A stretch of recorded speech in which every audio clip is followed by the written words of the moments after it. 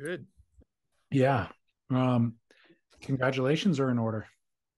They are. Yeah. Thanks. No, it's just the best thing ever, isn't it? Yeah. Wow. It's impossible to explain it fully. Or I mean, words don't do it justice for those who don't have kids. Not at all. Yeah. It's just the most special feeling. Ayana, mums are just incredible. The bond that they have with the baby and witnessing it all is just like the most beautiful thing in the world.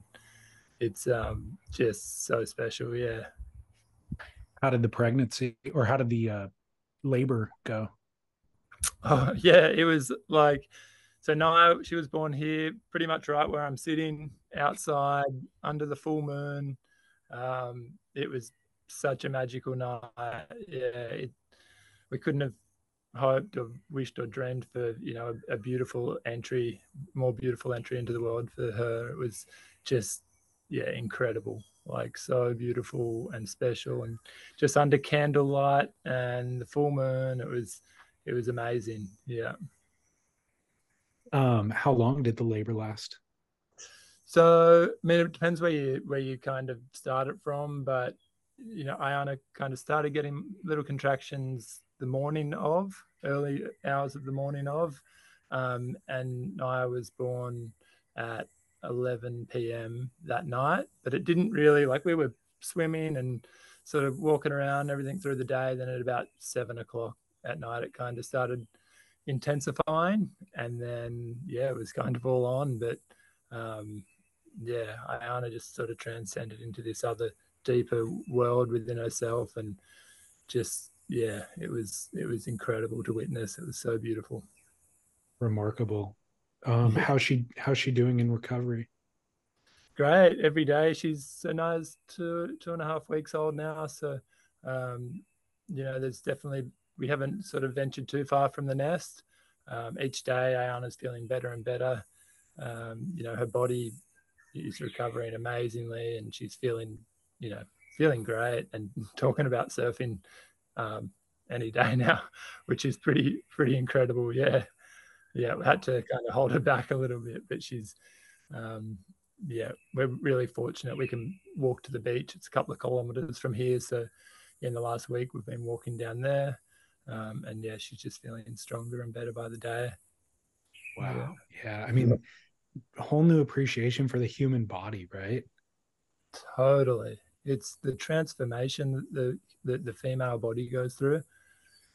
And it's just, yeah, I mean, it's amazing, isn't it? Like what humans and women are capable of. It's just, yeah, when you start learning about, the bond and the reason why you create these bonds with the baby, and, breastfeeding is just like, oh, yeah, it's just incredible. Yeah, it really is. So she was born on a proper full moon. Exactly. Yeah. Hey, my kettle just started whistling. Yeah, It's going go nuts. grab it. Oh, you one sec. Yep, yep. Back. Okay, cool. Um, yeah, full moon. Like, yeah, full moon. Um, just yeah, there's got to be some extra energy out there. I know I don't know what it means, but it means something. Means something. Yeah, there's something going on, something in the air for sure. What? How far off of her due date was that? We had so we kind of had two due dates. We had like, because we were having a home pregnant, like a natural birth, a home pregnancy, a home birth. They pushed it back a week just to kind of give us a bit more of a buffer. So it was 2 days off the pushback pushback birth date, but a week after the initial. But yeah, I mean, you know what it's like. They sort of say it's more of a birth month than anything. Yeah. Um, but yeah, yeah. Amazing. And just a side note, how's your mom doing? Mum's doing, yeah, pretty good. Good. Yeah, Has she gotten to spend time with Naya and everything? yeah, yeah, yeah. A few little visits. We've kind of been, um, I guess, just having a bit of space, uh, like just to kind of soak it all in and adjust in these really early stages. But Mum's been great, really helpful. Ayana's parents were here for a couple of weeks, and they were Nice. staying a couple of kilometers away, which was amazing. They were just so helpful for the both of us. So nice to have that support for Ayana. And yeah, I mean, the three of us were just sort of glued to each other, and we've just been in this absolute love bubble. And yeah, you know, family and a few friends have just been making our lives so much easier. And yeah, it's been really, really special time of our lives. Yeah, that's a good detail, by the way. Like, I guess if somebody asked me for advice, I wouldn't have thought to tell them that, but you bring it up, which is keep people at a certain distance. The help is helpful, like people dropping off meals and being supportive, but they can overdo it. And we had some family over shortly after we had our kid, and I remember Lauren feeling obligated to play the role of host. And so she kind of overdid it and then regretted it immediately after and for days after. And so Mm, people don't always take that cue, the guests don't always take that cue. So it's probably smart to create a little bit of a bubble. totally. Yeah. Yeah. I mean, I never, before I was a parent, I didn't see it. If a friend or family had a baby, I was like, I just want to meet the baby Yeah. and congratulate you and see. But now being on the other side of it, um, yeah, I think so important to just, have a, respectful distance, and, things like food are just so helpful. And yeah, if you can bring something to the family, like, um, to make, to help with them, it helped us a lot. And yeah, it's they're just so precious and tiny. And obviously mum has gone through like a huge transformation. And um yeah, it's a really wild, amazing 20 life, eh? Yeah. You Yeah, can't overstate it. yeah, yeah, you Um, no words for it. well, we're going to cover obviously the exact same ground that we covered in our last conversation. So it's kind of awkward to be asking you the exact same questions, but pretend like you haven't heard them before. No, you like, I don't know, I guess I think with everything going on with, the lead up to this film, you know those late stages of the pregnancy. Yeah, I just had my mind, and I was just in a bit of a different world. And I honestly can't even remember our conversation, which is wild. Ridiculous.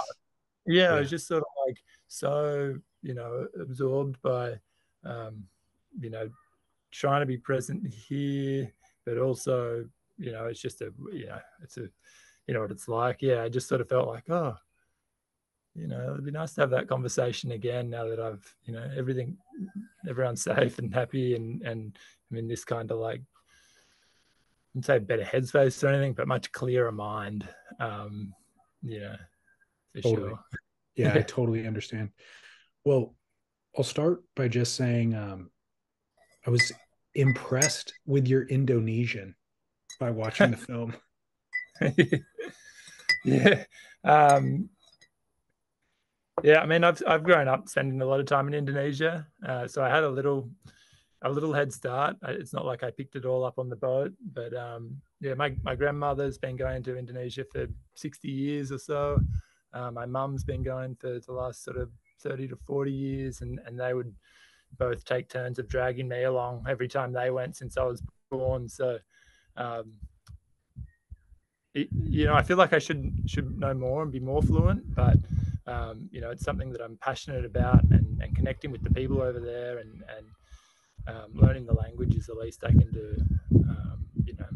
To be able Yeah. to communicate, connect with those people, and that that country and that part of the world. So yeah, I mean, Indonesia's massive as well, and there are so many different dialects. Um, you know, I only know the very basic Bahasa Indonesian, and I don't know a lot of it. I can speak, I can have conversation, I can get ask learn a little bit about people, get what I want, or need, whilst when we're shopping, or communicating with people, simple sort of conversation. But There's certainly parts of the world over there, parts of the country that we definitely can't understand each other. Yeah. But yeah, I mean, just being able to communicate with the fishermen and village people and stuff is kind of, I feel like I felt like it's just the least I could do, Yeah, I'm and it's sure. nice to have that, to learn more about people too and connect with people on a different level. Yeah. What was the reason for your grandma going 60 years ago? She was going, okay, 60 years. So so she was going in the 70s. What about 50 years? Sorry, got a bit Okay. carried away. But she has always been in like the secondhand clothing trade, which and jewelry. So she's silver. There's a big, I mean, I guess a small silver industry and jewelry industry in little island, a little town in Bali called Chuluk, where she would spend a lot of time buying silver jewelry for a little shop that she had back here. And yeah, she I wouldn't say adopted, but from those early days of traveling to Indonesia, she connected with a few family and helped them with um, schooling, education, helping build a hotel over there, providing their family jobs in the hotel. She would stay there throughout, her time. And she calls, there's a few people over there. She calls their sons and daughters and stuff like that. And they've always, I mean, I'm sure you've been to Indonesia, but if you've been there, just the beautiful nature of the Indonesian people and how warm and welcoming and how connected to their family they are, and what beautiful relationships they have. And once it's a place that you go to that people just make you feel so welcome, and it's impossible not to develop a strong friendships with these people. So I think she just was really drawn in by the nature of the people there, and spent most of her time in Bali itself, and the culture there is just beautiful people. And Is so then and she then is she still around, your grandma? she is um touch wood, she's in hospital at the moment. She had a bit of a close call last week. She had a stroke, which was not the first one she's had, but I mean, she's just such a strong woman. She's so inspiring. She's 92. She still lives at home. She still drives a little stick shift manual car. Yeah, she's such an inspiration for me, and her and I are really close. I mean, But I would just imagine, considering her history, that she would have a deep appreciation for the film. yeah, yeah, she's great. Yeah, she's her and I, Has she seen it yet? not yet. No, Okay. I was hoping that she was going to be able to come to the screening this Friday night, but she's just not quite up to it yet. Gotcha. But yeah, her body's just starting to let her down, which I guess is pretty realistic at that age. But her hearing is starting to go and really frustrating her, and unfortunately, this stroke that she just had last week, she's lost her ability to talk. Not Oh, like geez. so.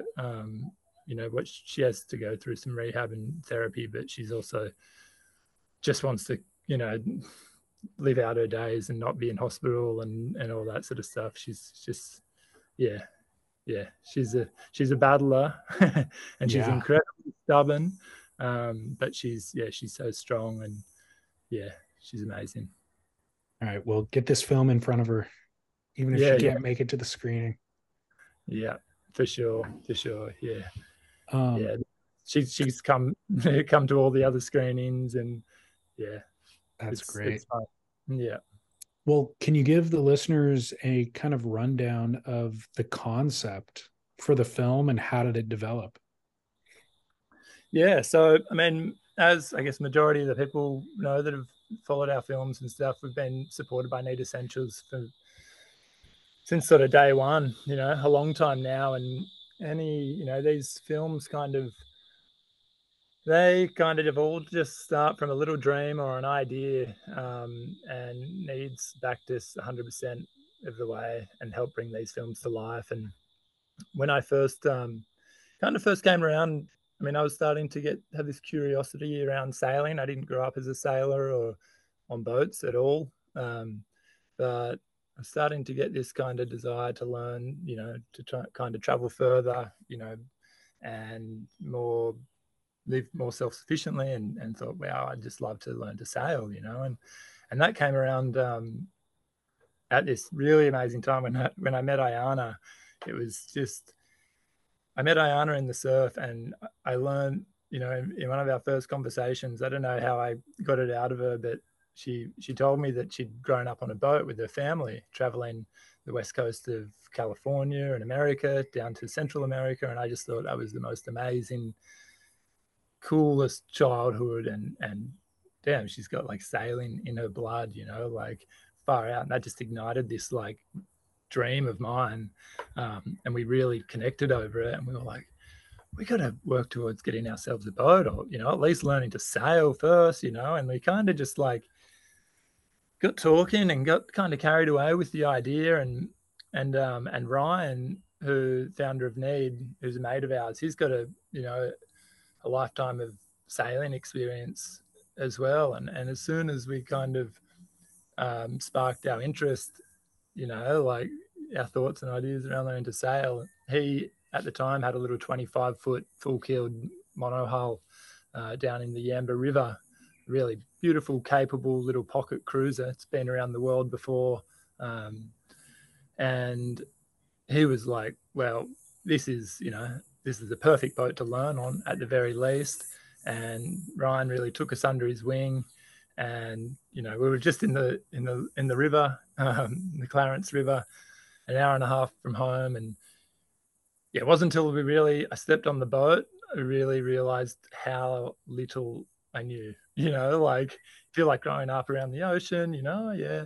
But man, it's like a total different language. You're learning so many, just everything you look at. Like Ryan would be like, grab the main sheet. And I'm like, what's that? Or like, it's just, it was, we were really starting from scratch. And Ryan really, was so helpful for us, like just getting familiar with it and just kind of keeping and sparking, fueling that dream. He was like, you've got it, you can do it, like, yeah. And teaching me what to look for and what to not to look for in a boat. And then, it all kind of really escalated quickly. And at the time, my dad was selling his 35-foot monohull up in the Gulf of Thailand. He'd had it on the market for a few years through COVID, and he basically wasn't sure if he wanted to sell it or not sell it. And I kind of had recently sort of connected with him. He wasn't there a lot through my childhood, and we don't have a lot of, I guess, shared interest, and sailing quickly became one of them. So when we kind of learned he had the boat and he learned that I was, interested, we kind of, made this bond, and he said, hey, look, like there's no pressure for you to buy the boat off me, but I've had a dream. He said this, I've had a dream to sail around Indonesia, but my shoulder's starting to get sore. I'm starting to, kind of, get a bit older. How about you take the boat? If you want it, buy it off me. If you don't, get it to Indonesia, and I'll sail it around there. That's, it's a win-win. It was, a long way from where it was. And yeah, we were just, so that kind of just was like, whoa, this is too good to be true. You know what I mean? Like, it was like far out. Like, how's the timing of this? And I mean, despite us only having a couple of months experience and never lived or really sailed a boat, it was very ambitious and a little bit naive. But yeah, I think it was the best way to go for us. Like, I just didn't want to, I don't know, I think just jumping in the deep end with it was, it was a steep learning curve, but it was the way to go for sure. And then obviously, yeah, we thought, I mean, there's an opportunity to make a film and live out a little dream of ours. So yeah, that's how it all kind of started. So what was the total distance for the original concept of Thailand to Indonesia? Well, naturally, I mean, being a surfer, I wanted to take the long way. You're not going to bypass all the, West Sumatra and all the islands and wave-rich little zones out there. You could have done it as the bird flies pretty much in a couple of weeks, really. I think it's about 1,500 miles or so. Yeah, but it took us over 5,000 miles and 12 months. Gotcha. So yeah, I mean, yeah, in those first couple of weeks, we had a friend of my old man's, George, his name is, and he's a diesel mechanic, a sailor. He's built his own boat, um, lived and traveled throughout Southeast Asia for the last 20 years. And yeah, we were really lucky to recruit George to join us for those first few weeks. And, Calypte, the boat, hadn't been used for a couple of years, although she'd been, upkept pretty well. I mean, boats need to be used, so there were, naturally things that broke and needed to be ironed out. So that, that first, we had about 1,200 miles with George. And yeah, that was, such a crucial part of our journey. We learned a lot from George. We learned a lot about the boat, what it was capable of, what we should be looking out for. And yeah. It should be stated too that you did take some sailing classes before leaving too, right? Yeah, I signed up, like, when I started, getting kind of serious about the idea. I signed up to a coxswain's course at the local TAFE here, which is like equivalent of, like a city college. And yeah, this coxswain course was great in theory. It covered everything from basic engine maintenance to first aid, seamanship, navigation, how to deploy a life raft. It was really cool. And I the timing of it, and it just didn't quite fit in with our, like, I don't know. I ended up going and getting a few really good things. I learned how to deploy a life raft, which was great. I learned how to identify a fire, which was great. I learned how to tie a bowline, like just these really simple things. But I made a couple of friendships in that class of, one of the teachers in particular, Angus. Yeah, I found, I was able to take, workbooks and stuff, but I didn't complete the course. I probably went to about 4 or 5 lessons out of it. I think it's pretty intense course. I think you can do it over maybe 3 or 4 months, but it's a year-long course. And there's a lot. I'm still considering actually redoing the course because I feel like there's a lot to learn, and a lot I learned on the trip, but a lot more to learn to sort of gain my confidence and knowledge around that. But yeah, that was yeah. I mean, it was good. It was a great introduction for me, but I didn't see it out. Which yeah. I mean, it seems like the sort of thing that the more you invest in, the more you get out of, and you can never be too prepared on the ocean, probably. Like, you're always going to encounter scenarios that are going to challenge your knowledge set and your skill set. So the more the better, probably. Totally, yeah. And that was the biggest thing that we found, that was that lack of experience.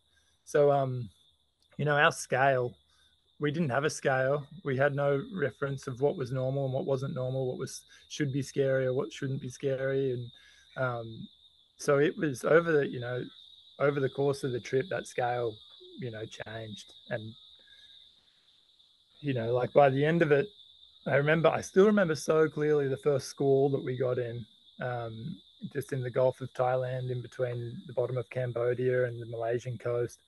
And at the time, Mayana and I were freaking. Like, we were like, it was, I mean, it was an electrical storm, so there was lightning around and quite strong wind, but it lasted maybe 30 minutes. And it was you're in a gulf there. There wasn't a lot of big open swell. There were not a whole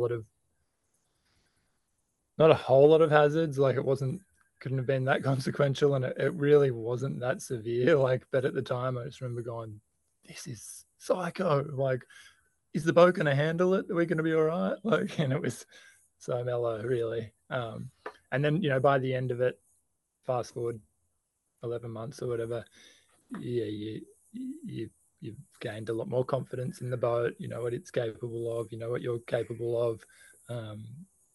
There's just so many, so much more to it. Well, And yeah, just to give listeners kind of an idea for those who don't sail, I mean, they can envision being in a perilous scenario like that, but the considerations go well beyond that, from needing to know how to read charts, basic medical aid, of course, what to do if somebody goes overboard. There's protocols for that, how to repair sails, basic engine and mechanical repairs, boat repairs. There's all sorts of stuff that you need to know. So it gets complicated, but can you explain the first major problem that you guys encountered? I know there's one that's documented in the film. Yeah. Like you're saying, there are just so many different scenarios that could happen. Sailing, the basic handling of lines and raising and trimming sails is just the very minimal. It was all those other things, the repairing and the mechanical side that really overwhelmed me.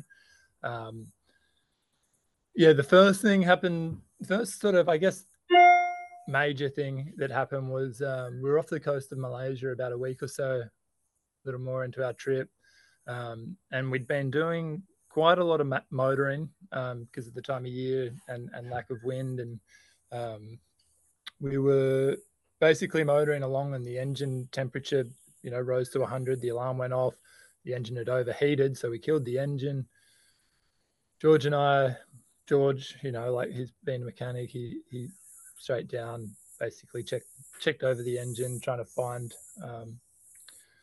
what had happened. We couldn't diagnose it on the spot, and then we could see, off the horizon was a bit of a squall, and we basically, thought it made most sense just to get to a protected anchorage, which was only a few miles away, and diagnose the problem. So we ended up towing Calypte into that little anchorage. We spent a few hours. We changed the impellers. We're looking at all, the exhaust intake, inside the hull. This was great for me because George was really teaching me where to look and what to look for. And then we just, didn't know, couldn't find the problem. And Ayana was swimming overboard at the time, and we threw a pair of goggles to have a look at the intake for the exhaust. Basically, with most inboard diesel engines, they're water cooled. So seawater comes in through the intake, goes through, cools the engine, and comes out the exhaust. And what had happened, which makes total sense, and I'm surprised it didn't happen a lot more on the trip, but a little plastic chip packet had been stuck on the intake. So the engine naturally wasn't getting the water it needed to cool itself. And essentially the engine overheated. So that was the first chapter of that first drama, but we got to it and we thought that's a win. Spent the night there. There was this classic scenario. Ayana went off in the dinghy, found this perfect little left-hand point break, like waist high. It was just a mirage almost. We couldn't believe our luck, like we had absolutely no expectation to be surfing for at least another month or two. And here we were just surfing this little point break by ourselves, and we thought, everything happens for a reason. We were just over the moon. And then, so the following day, we left that island back en route, and we only got a couple of miles away from the island, and the engine overheated again, and we're like, what's going on? I know the engine cut out, and we were like, what's going on? And so we're like, oh, we'll sail back, tack. We won't run the engine. We'll just tack back in. And we're going against the current. We're there for a couple of hours, just trying to make up a mile or two. And then we're like, oh, we'll just, the engine's cooled a little bit now. We'll put the engine on and motor just that mile in. And as we did that, and George was at the helm, and I was in the cabin, and I opened up the floor and just to have a look, bit of a routine check of just the engine. And I noticed that the bilge was filling up with water, like batteries were nearly completely swamped. And I was like, oh shit, my like heart like dropped. I'm like, we're sinking. Oh my God, what's happened? What do we do? Oh shit. I'm like, George, there's a lot of water in here. What's going on?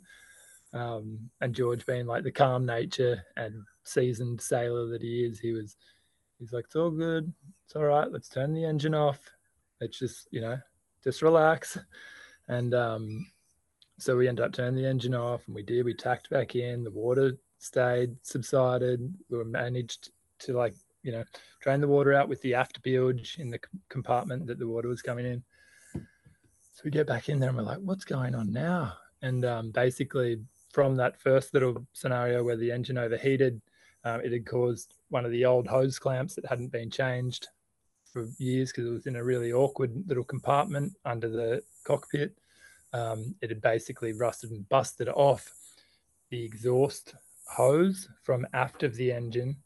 So all this water that was supposed to be going out the stern of the boat was going into the bottom, into the bilge of the boat. So it was essentially sinking itself like at a rapid rate.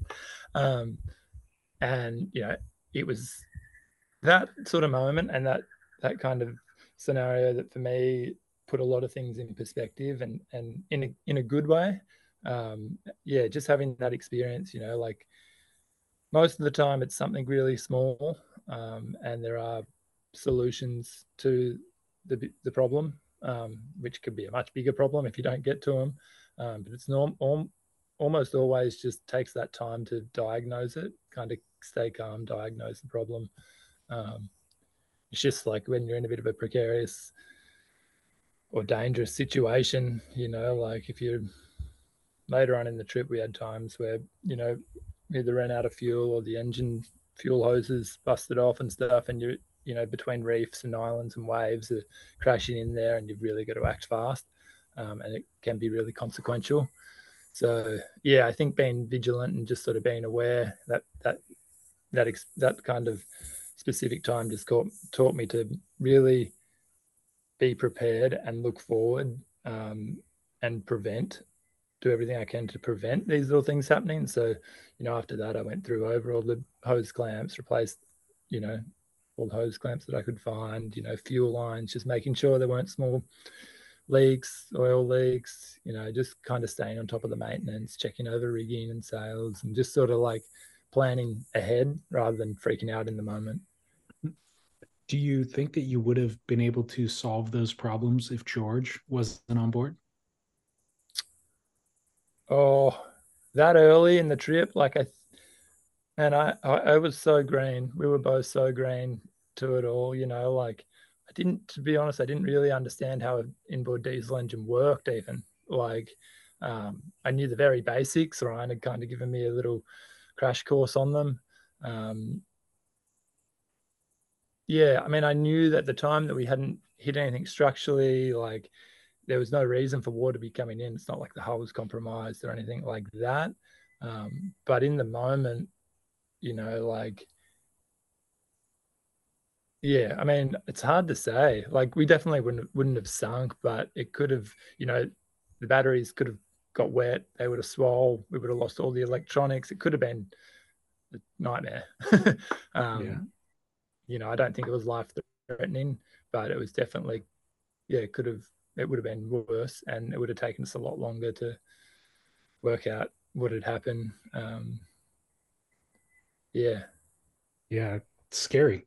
But like you said, a great lesson, because it is a pretty simple, the engine is pretty simple. The details are pretty simple if you just have the knowledge for how to run through the protocols, assess everything, you'll come to the problem. It won't be it won't be something too crazy.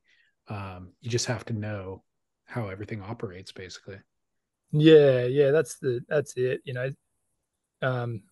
Diesel engines are designed to be quite simple. There's kind of only few components to them. It's fuel, air and electricity and power. So once you can kind of determine, where the problem is, where it's coming from, it is. There's a lot of moving parts, other moving parts in a boat too. It does when you think about it whole, and that's what I was doing in the early part, I was thinking about everything and felt like I just had to learn absolutely everything about every boat. It wasn't until we kind of got on to Calypte and I realized, well, we don't need to know everything about every boat. We just need to learn this boat, and this is everything that matters to us right now. So yeah, having people like George and Ryan and Kelly, Kelly who joined us a little later in the trip, an experienced sailor as well, really helped us, you know, develop a deeper understanding of our boat. So how was the trip structured? Obviously, it became a film, so there's cameras on board. How was the film structured in terms of who would be coming and going off the boat and who would be operating in what role? Yeah, so because of the nature of the trip, we, you know, basically we had, you know, the concept of making a film from the journey, and Ishka, you know, was the main filmer and obviously the editor of the film. So he was, I guess, the director. And Ishka, you know, could only join us for periodically, you know, shorter stints, 3 to 4 weeks. I think in total he maybe spent 6 to 8 weeks out of the year. Another filmer that we had was Kelly Foote, and Kelly's a sailor himself, and he reached out to Ayana and I early stages of the trip, just saying, hey, stoked on the trip you guys are doing, love to get involved, you know, I've got this experience, you know, can I help out in any way? And he was a really great asset to us. We learned a lot from Kelly. He was there for this was after George left. Immediately after George left, Kelly came. Kelly knows his way around a camera and a boat, and it was a really nice transition going from George, who was totally in control, to Kelly, who had our back, and you know, he kind of took a little bit more of a role of documenting it, whilst being there for support for Ayana and I. Let us make the calls, and we could just bounce off him. So Kelly was with us for a month, a few weeks either side of reaching waves. So a couple of weeks before, a couple of weeks while we reached waves, and then Ishka came with Ryan. Once we'd reached waves, they came for 2 weeks. Obviously, Ishka took over the filming role, and Ryan helped Ayana and I, as he'd had experience sailing to surf, which was great. And then it was this kind of, I mean, we'd been on Calypte for a couple of months, but basically Ishka and Ryan left at the same time, and all of a sudden it's just Ayana and I in the Indian Ocean, out there just fending for ourselves, totally responsible for everything, you know, on board. Every decision we made, we had to, you know, answer to. We were ready for it, mentally and physically. We were really looking forward to that, having that space just together and with ourselves. But it was definitely like a oh shit moment, like oh yep, but now we're really doing it. It's just us, like, sort of thing. So yeah, and you know, throughout the whole journey, we had months and months that would go undocumented. You know, like I had a little camera on board that would film little bits and pieces, but there were, yeah, tons of surfs and you know, scary and amazing, beautiful moments that did not get documented. There was, yeah, once we got a little bit further down south, another, yeah, maybe a couple of months, when we got down around I won't even say where, but we had another couple of filmers sort of join us periodically or linked up, you know, for a couple of surfs when there'd be a swell. Inigo Grasset, he's a Spanish fella, really nice and talented videographer. There's some beautiful footage of his in the film, of some underwater footage. Just, it's one of my favorite sections of the film. It's just magical. And then an Indonesian, and came on the boat for a couple of weeks, and we were anchoring in a little bay, and we surfed a few little waves around there. So that was strictly sort of some surf footage again. And then Milo Inglis, Yeah. Milo's originally from New Zealand. Really, really nice guy. I'd met Milo once, really briefly, in Byron when I before the trip, and Milo, I'd admired some of Milo's filming work beforehand, so I knew that he knew what he was doing behind the camera. And I asked Milo, I'm like, "Hey mate, have you got any sailing experience? Have you been spending any time around boats? You know?" And he's like, "Oh yeah, I've got a little bit of experience." So I think he said he had maybe just a crew ticket or something, you know, like he'd done a course. And I was like, "Oh, that's great, like that's more experience than I've got, sweet," you know. So yeah, we had Milo on board for about 4 or 5 weeks on the boat at one stage. And Milo was just, yeah, he got some absolutely beautiful footage. He was a real pleasure to travel with. Yeah, and just good company, but he hadn't had a lot of experience on boats. And I think he thought also that we knew what we were doing. um, so we get there and I'm like, "Milo, that's great you're here. Like, can you help me with this?" And he was like, like, "I don't know what that is." I'm like, "Fuck, I don't know what that is." Like, and we just had this, and it was kind of this moment where I was like, "Oh shit," like, you know, I was like kind of hoping for someone else to lean on right now. It's like, you know, some moments get pretty stressful. Yeah. But it was great. It made me grow through it, and it was great to again have someone else there that we can even just bouncing questions. And when you're unsure of something, you know, it Yeah. just helps to have someone to kind of, you know, throw the pros and cons up and, you know, brainstorm and whatnot. But yeah, that was pretty much that was it. Ishka Ishka came a couple of times throughout the film. Milo came for those 4 weeks. Kelly for 4 weeks. Yeah, there was probably 4 months out of the 12 months were documented. Wow. Uh, and then the rest, yeah, there's some imagery and stuff throughout the film that Ayana and I took. But yeah, like I really, really embraced and enjoyed that time not filming. It was beautiful for Ayana and I. We had this, you know, like we were just alone out there and no cameras really, you know, just, you know, it felt just epic to be having these surfs just together and just sort of, yeah, soaking it all in and not feeling like any pressure to film. Not that really do the way that we travel, but um, it kind of became a little bit of a hurdle in the second, like in the editing, like the post-production stage when Ayana and I had finished this epic journey of ours that, you know, we'd grown and changed as people, I felt.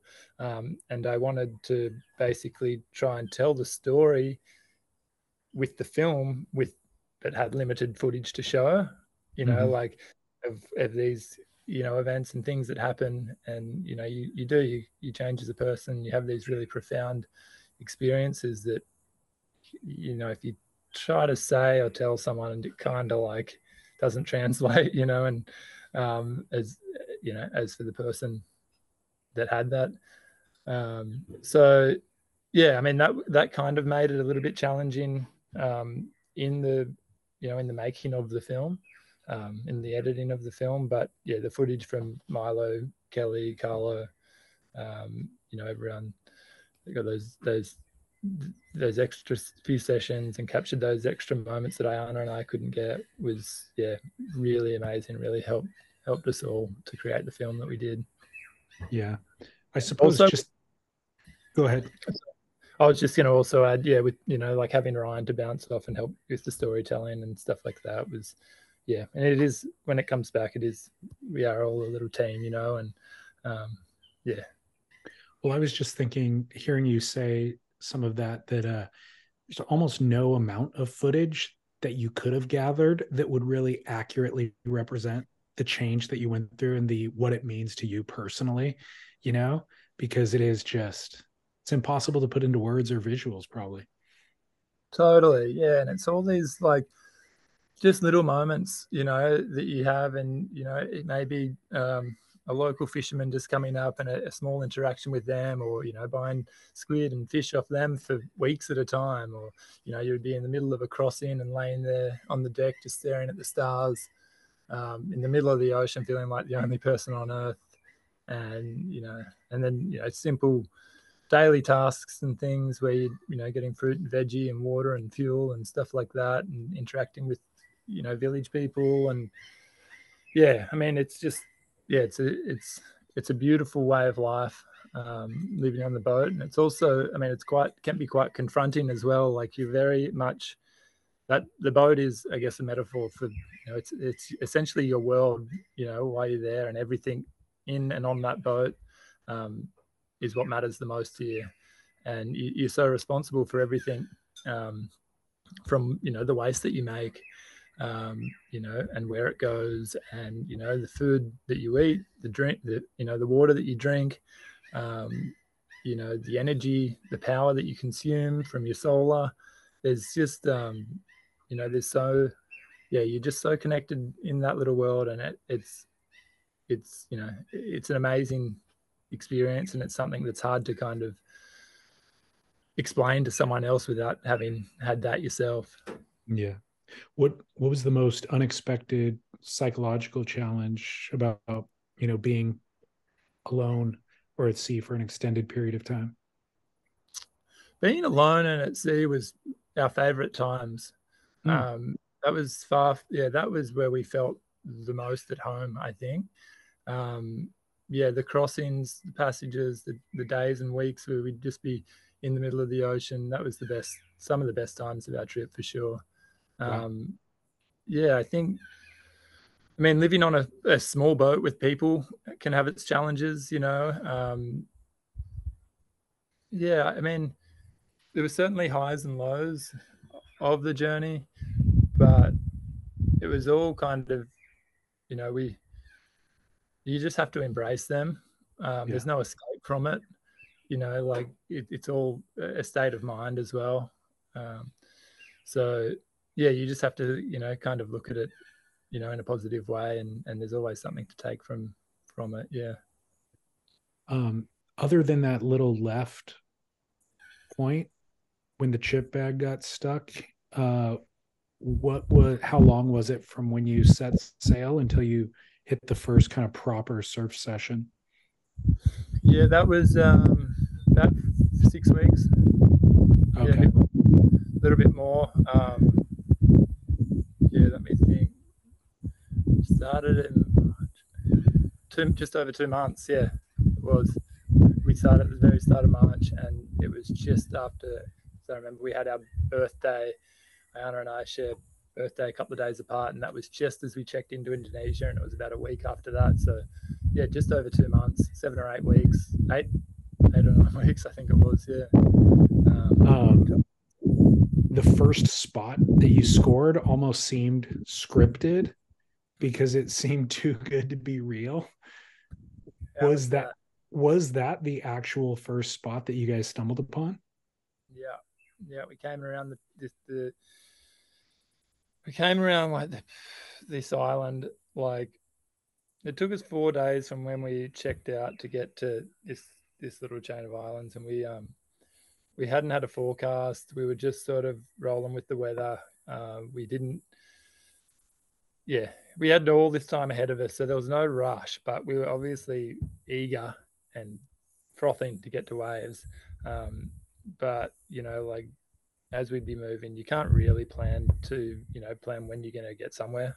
But we just kind of coincidentally just came around at first light around the top of this island, totally uninhabited. Perfect. Knew there was a wave there. But perfect right hand point, glassy as 3-4 foot, totally like gobsmacked, freaking out, didn't know what to do, couldn't believe it. That whole the build up, to that moment. It was surreal. It felt like a mirage. Yeah. I mean, you couldn't have timed it better. I mean, it was just ideal scenario. Yeah. Really. How many boards did you bring on the trip? I think I had 2 board bags. Between Ayana and I, about 6 or 7 boards at any one time.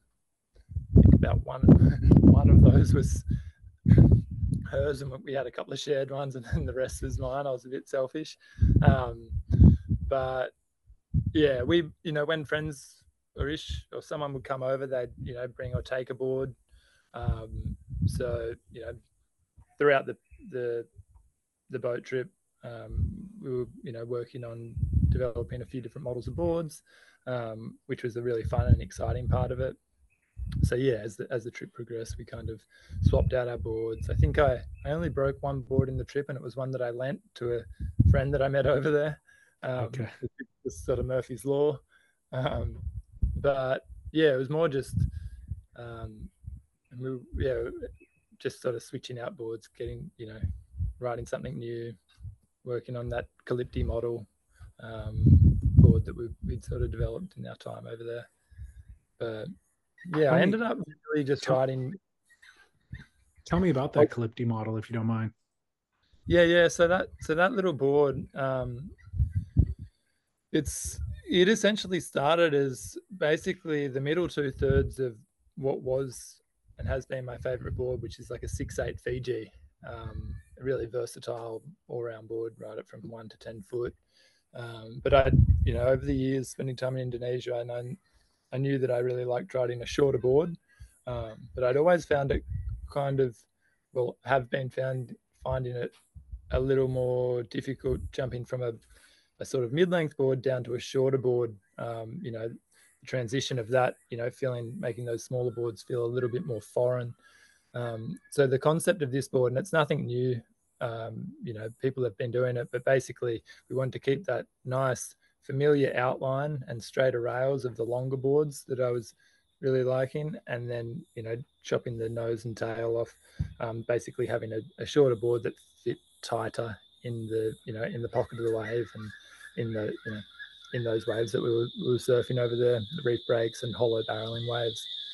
So yeah, the first one kind of turned out like a glorified wakeboard looking thing. It's big, sort of chopped off at each end, like not aesthetically too pleasing and not overly refined.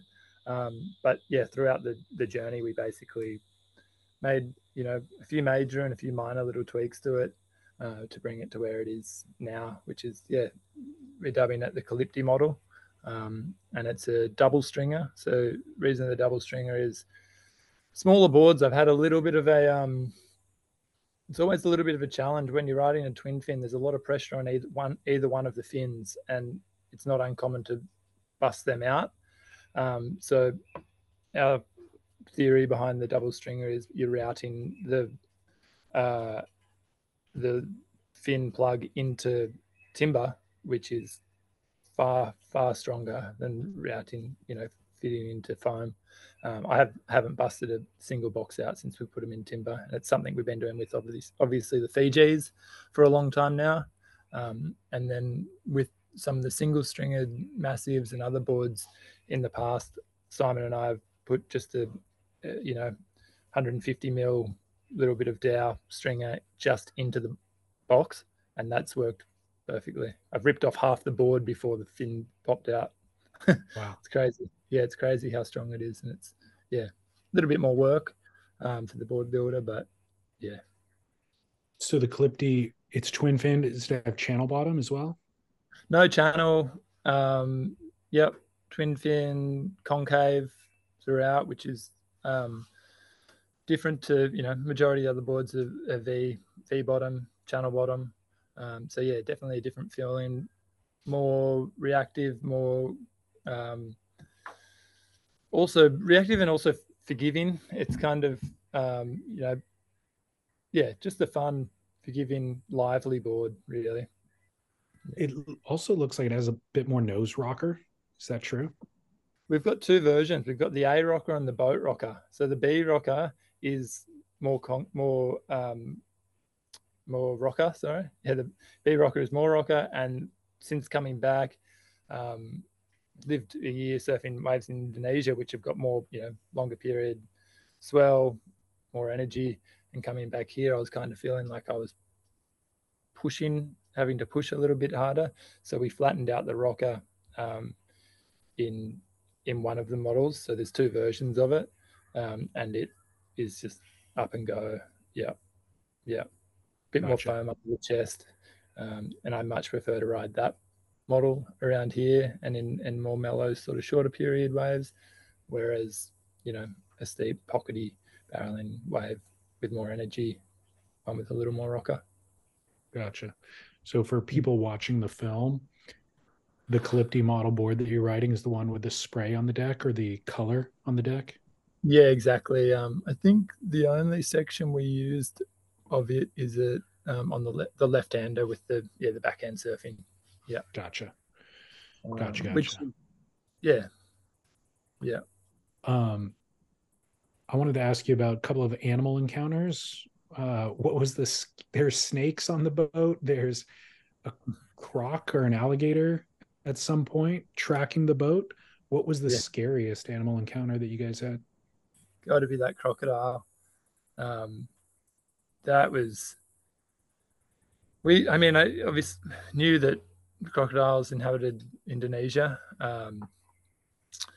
but kind of felt like they were a bit of a legend. Like did not imagine to be seeing a crocodile there, and it was really spooky because Ayana and we were anchored in this little island chain in this mangrove area because it was a beautiful, safe, all-weather anchorage. We spent maybe 6 or 7 weeks there in total, and phosphorescence of a night was just amazing around the boat. So we jump off and swim under the moon and things around the boat, and a couple of fishermen were like, "Oh, be careful. There's, watch out for crocodile." Like, and we're like, "Really?" Like, yeah, all right. Like, just sort of didn't take it too seriously.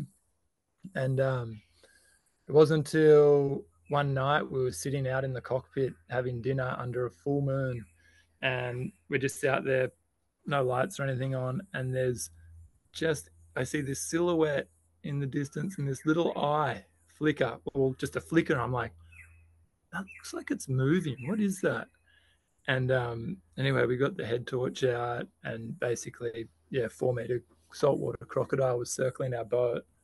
And we just sat there watching it for all night, tripping out. I was just like, I can't believe we've been swimming. And scarily, I'd even gone home a few weeks before, left Ayana. Ayana was on the boat for herself for a few weeks, and she was there swimming by herself around the boat. And just, I mean, I think this crocodile certainly knew our behavioral patterns and was, kind of coming in. We were throwing our food and fish scraps and stuff off the boat too. And it was kind of Wow. a confronting moment when we saw that crocodile and thought, a real kind of oh shit moment. This is, that could have been so bad. I And mean, then that's just the one time you saw him. I mean, he was absolutely around.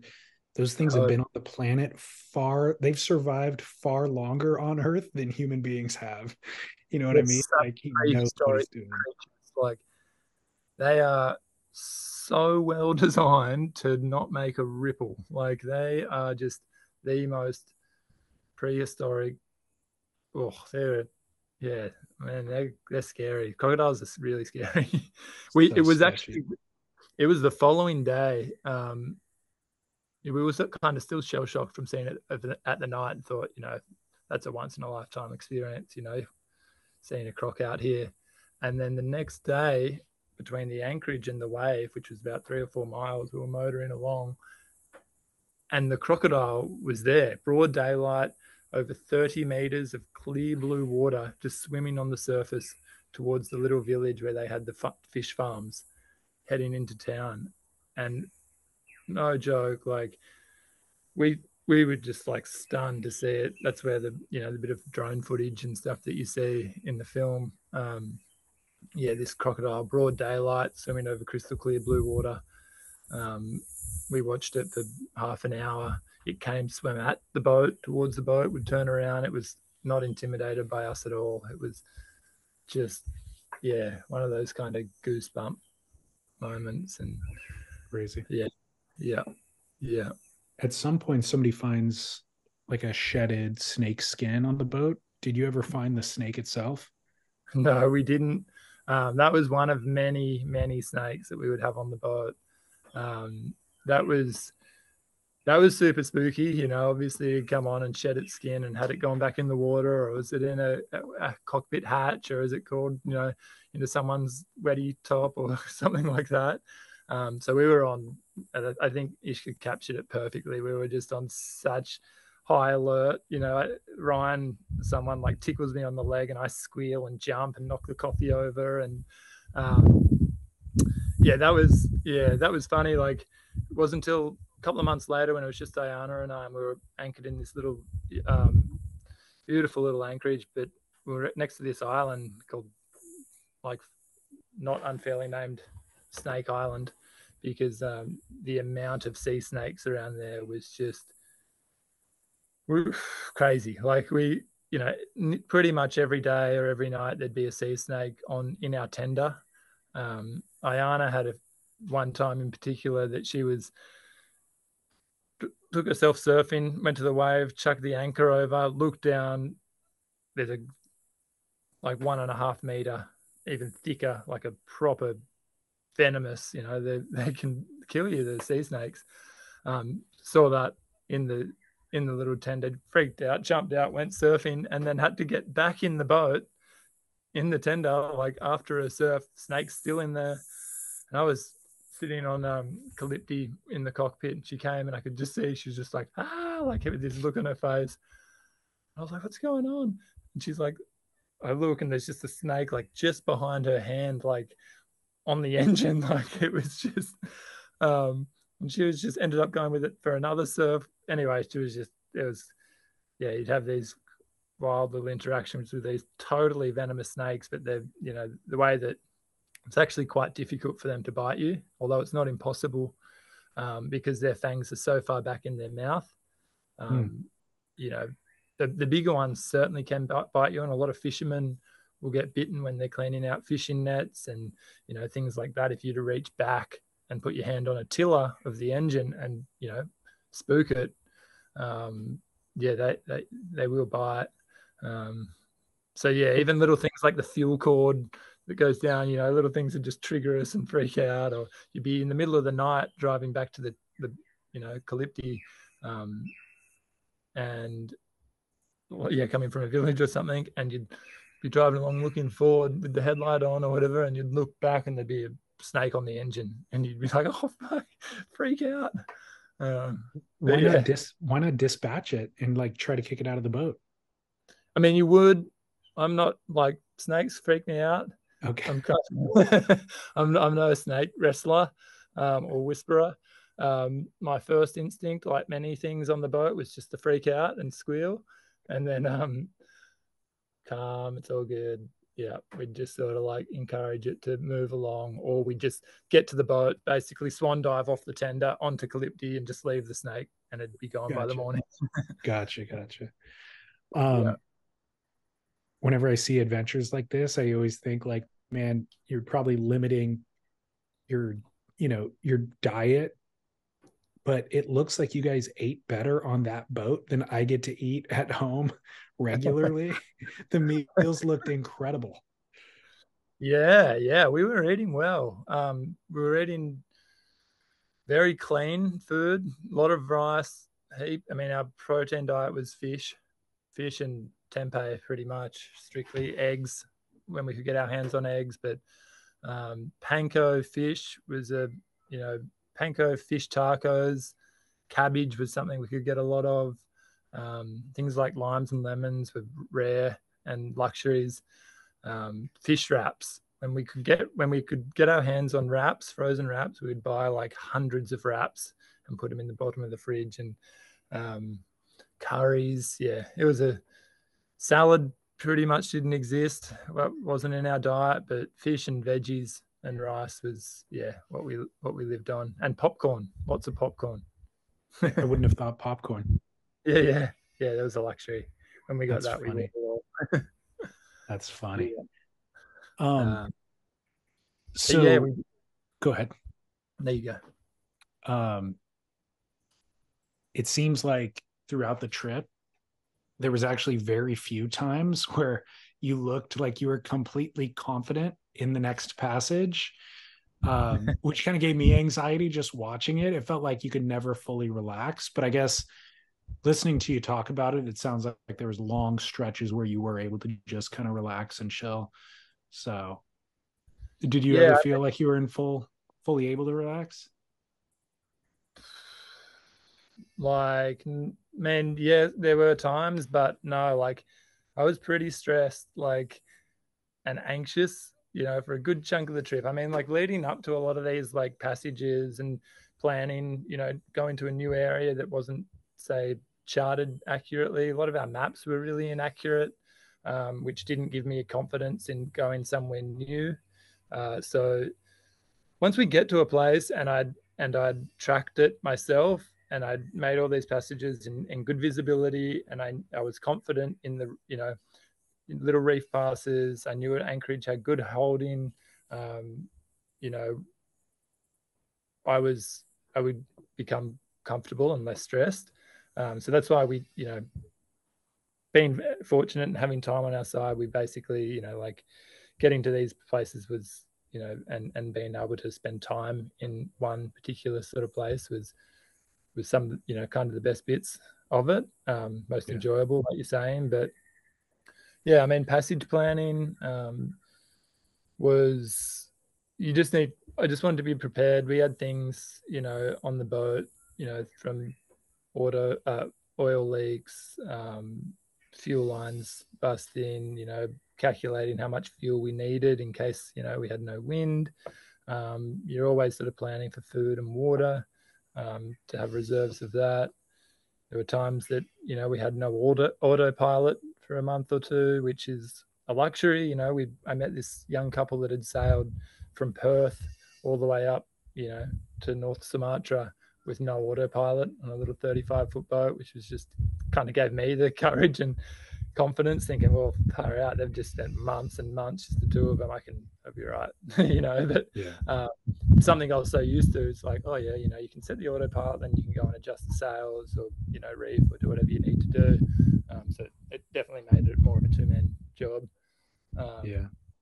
But yeah, we were a team, and all these little things, like, was just one big challenge is, from the trip that I found, we were never able to leave Calypte. There was no dock, no moorings that we ever were able to tie up and take a break from the boat.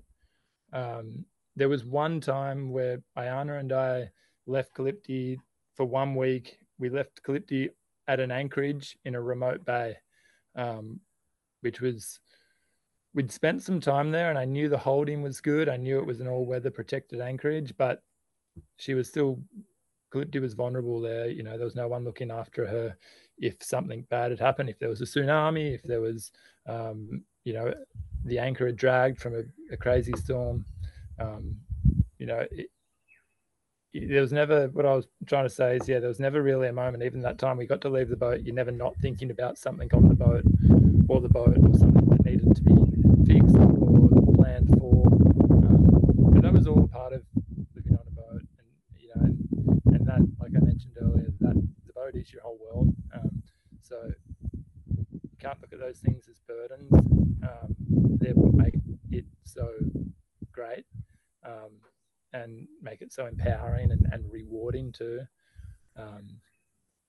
Having the responsibility was a big one for me, and it took me quite a while to grasp and to gain the confidence in myself, and to not really realize, or just to realize that, like, not everything has to be perfect. The boat, not everything has to be working, the way it should. There's a few main things on a boat, the engine, the sails, bilge pumps. Yeah. If they're working, you can kind of relax. If your anchor's holding, it's certainly, it took me a while to kind of be able to decompress, even actually, especially after getting off the boat.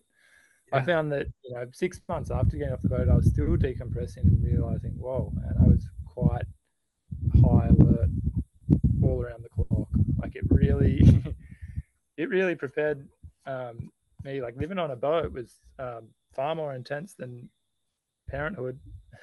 having a having a baby, like it was great training. I mean, we've been so blessed with Naya. She sleeps like a log, but I feel like everyone was saying, man, you better get some sleep, like you got a baby coming, good luck. And everyone that checks in now is like, hope you're getting some sleep, like.